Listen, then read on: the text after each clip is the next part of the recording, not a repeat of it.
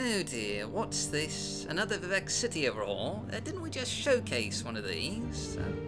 Oh well.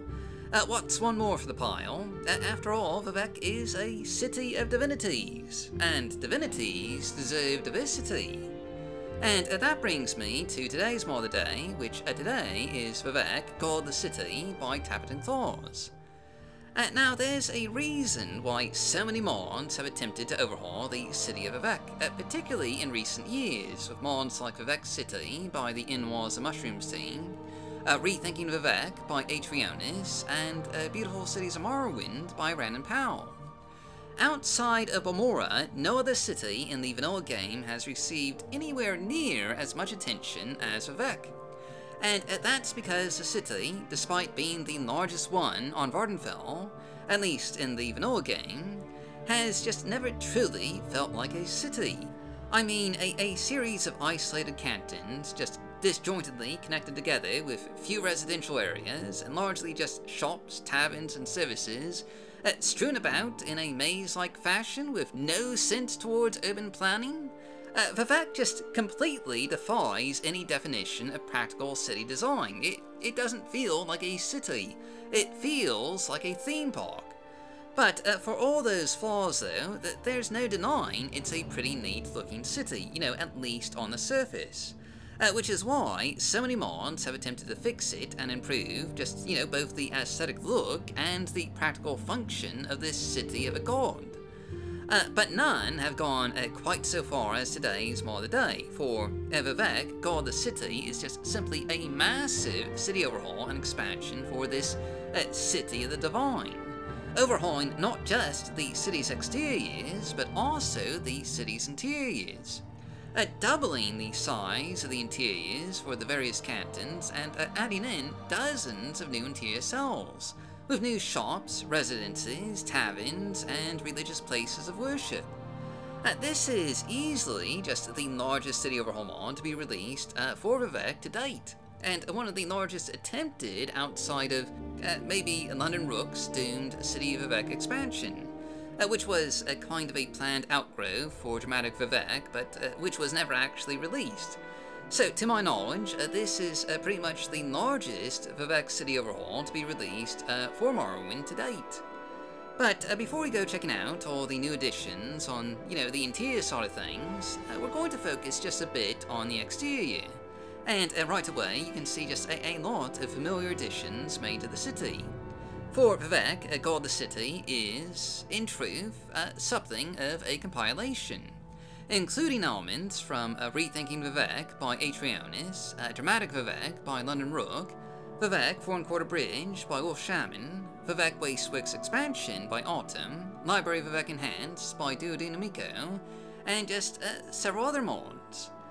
Now, some of the changes made to the city here include the, obviously, the city's ports in front of the St. Don and St. Olm's cantons, originally from Rethinking Vivec. This finally gives the city some actual, cargo docks where deep-water vessels can dock and unload goods, including immersive additions like cargo cranes and warehouses where, those goods can be stored. Another new addition here is a set of actual proper, docking platforms for gondoliers. No longer do each of the cantons have those flimsy wooden docks that, kind of just look like temporary additions affixed to the side of each canton. Now they have proper docking platforms where gondoliers can launch and arrive at. And one other new addition here includes some more bridges to just better connect the city together, including, most importantly, the second level of the Foreign Quarter Canton, which is now directly connected to the rest of the city. There's also a number of new, opened-up canton plazas. Not every canton plaza has been opened up, though, just, the ones for the Halalu, Telvanni, Redarin, and the Foreign Quarter Cantons. While the St. Olm's, St. Don, and the Arena still have their domes. You'll also note that the cantons have just a lot more decorations now, with occasional graffiti and clutter, potted plants and gardens, dangling street lights and lighted pathways, and street vendors and little shops for you to visit. So the walkways of Vivec are just filled with life, and, aren't quite as empty and barren as they were in the vanilla game. Though, for those of you concerned about the FPS hit from just adding so much clutter to the exteriors of Vivec, keep in mind that the decorations, exterior lighting, and street vendors are all just, separate add-ons. So, if you're playing on a lower-end machine, you can just simply choose to forego those 3 additions for just a better frame rate experience. But anyway, just taking a moment here, this is simply a stunning looking overhaul for the city of Vivec. It is simply gorgeous and a massive visual improvement over the vanilla game. It certainly helps to bring a little more just life to this capital city of Vvardenfell. And it's also compatible with just a number of other, Vivec improvement mods, like a Concept Art Palace by Vegeto, and Baar Dau, Ministry of Truth by the In-Laws Mushrooms team.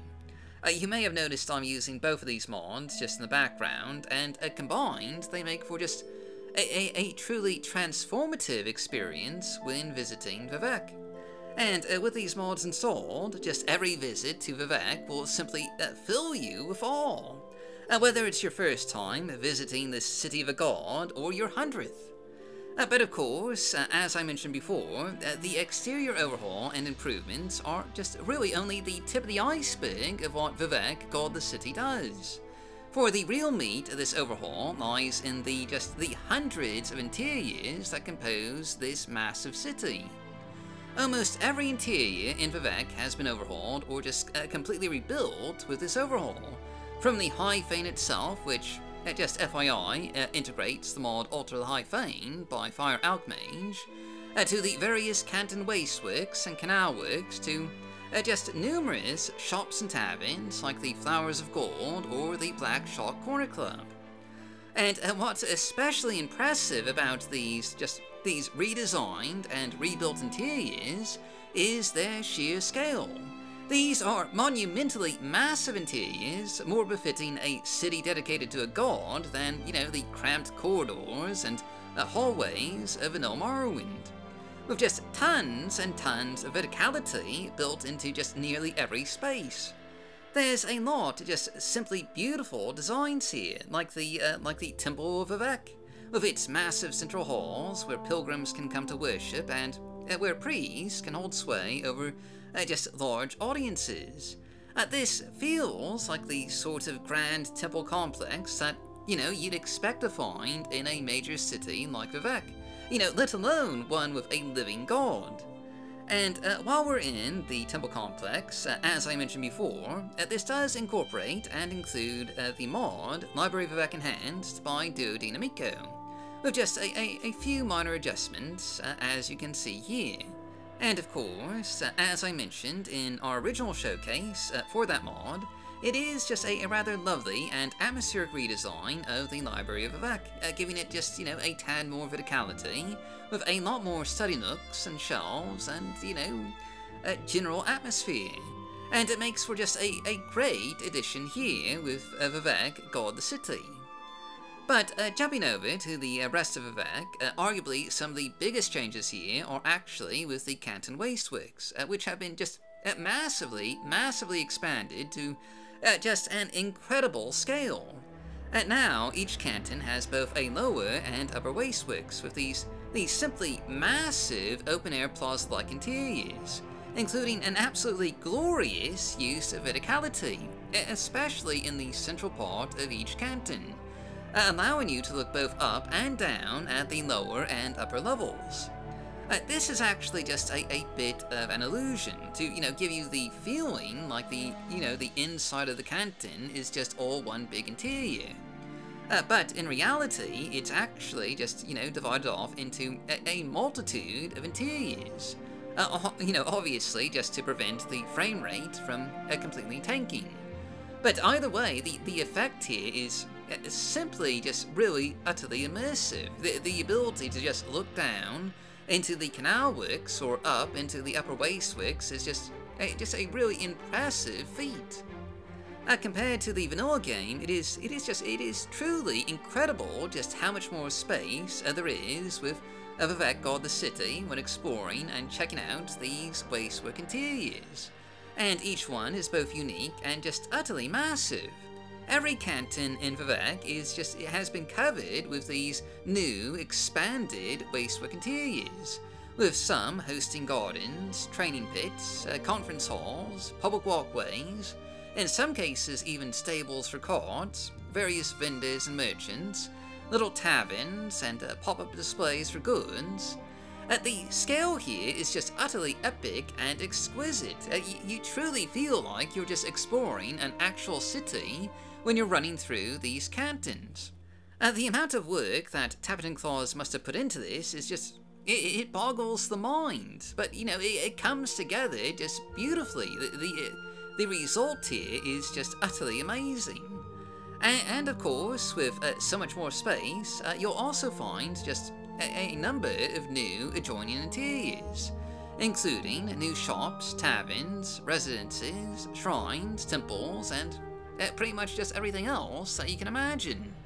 A lot of these new interiors are actually from the Waistworks expansion mod by Autumn, that's, you know, just been merged in here with some tweaks by Tapetenklaus. And this is just another component that really just helps to, you know, fill out the city a bit with just tons of new locations for you to discover. But aside from new locations, a lot of the game's vanilla interiors have also been overhauled, like, you know, the Black Shot Corner Club, which has been expanded and given just a bit more verticality. And yes, verticality is just, you know, is a bit of a recurring theme here. For any interior that could be made into a multi-level interior has been. Another great example of this is the Flowers of Gold Tavern in the Red Ring Canton, which has an open-air bar just overlooking a lower-level seating area with pots of flowers just, you know, dangling in the space between. A really just rather neat-looking design, and one that uses, again, some verticality.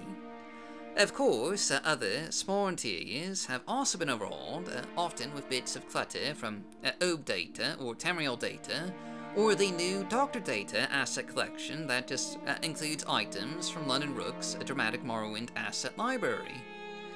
These overhauled interiors even extend to the, you know, the various little dungeons in Vivec, like the Ancestral Tomb in the Foreign Quarter Canton, or the Telvanni Monster Lab. And, you know, this brings me to just another element of Vivec Guard the City, which is the expanded canal works beneath each canton.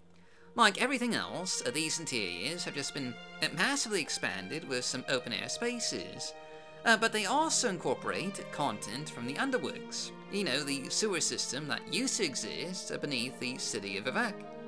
I say used to exist because this mod actually just you know, axes the entire underworks system, and simply replaces them with a larger canalworks system. And this is perhaps just one of the mod's weaker points, because this will create just a lot of unnecessary mod conflicts, particularly with quest mods, a lot of which, you know, just add content or scenes in Vivec's underworks, like the Strider's Nest, or even more mysterious killings. And while I'm just a mod showcaser and, you know, not a mod reviewer, my job is to show you the mods and let you form your own opinions, not rate them. I do have to point out that the canal works and some of their connected interiors are, you know, some of the more decidedly incomplete looking interiors that you'll find in Vivec Guard the City.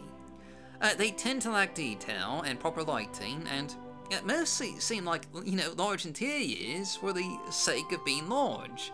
And a lot of them are connected to these fairly big storage interiors that have literally nothing or next to nothing in them. Just a maze of corridors and hallways with no furnishings, no lighting, and no clutter. This is just, you know, a fairly massive mod though, so, you know, it's not like a few incomplete interiors or, you know, a big deal. I'm pointing them out, so you won't be surprised when you run into them. And this mod will likely get more updates in the future, so it's not like those incomplete areas will necessarily stay that way. But anyway, you know, those minor criticisms aside, this is a truly epic overhaul for the city of Vivec. The largest that's really ever been released, and with more than enough exciting, new, awe-inspiring additions to just make this a divinely ordained city feel like a true city of the gods. There's just so much we're skipping here. This is really only just a very, very brief look at everything in this massive mod. But, you know, well, we can't show it all, so that's just our mod of the day. As always, I've been your host, Dark Elf Guy. Thanks for watching. Stay safe, stay healthy, happy modding, and I'll see you all next time.